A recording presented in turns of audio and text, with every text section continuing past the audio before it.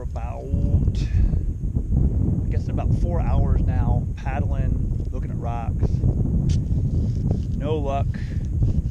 Last week I walked in other people's tracks, and I did find some stuff that they had missed, and I went further north this time, and to a spot where you gotta really fight to get in. My goal tonight is to spend the night on the river. It's going to get to about maybe 39, 41 degrees, somewhere around there is what they're saying. So it's going to be an interesting evening in the tent, but I'm going to, too late for me to change my mind now. I'm already out here. Now, I got something here. I like this spot. It's usually a good spot. I don't get to get this spot very often because of the difficulty of getting to the river. But I got something strangely unique. It's a shed, but I'm beyond that. You guys can help me maybe find out what this is. But I'm going to tuck you in here. We are in a little bit of a wind today, but I'm going to tuck you in here, and we're going to walk down through and take a look at this weird shed I found. So, hang on. Here we go. Yep, I am. Walking this rock here. So as I go back down here, I am going to walk this again. I don't want to be sidetracked, so you can walk with me here.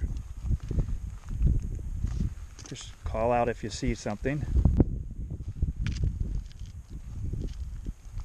I've already walked it once, but I want to walk it again.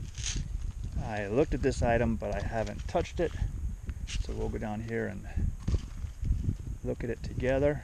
I can tell it's a shed from the end here, but that is a unique shed.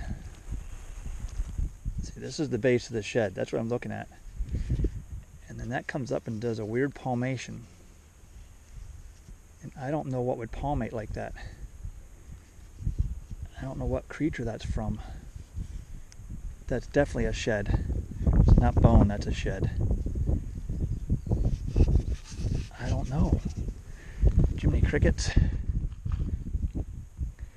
There's the base.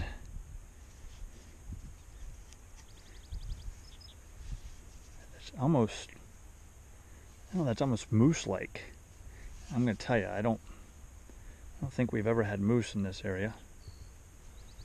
But that is, this veining, it almost looks like veining in the back. That's usually a sign of big old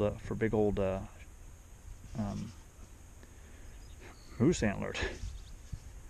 I've had a couple in my hand and seen that similar stuff, but that's a good find.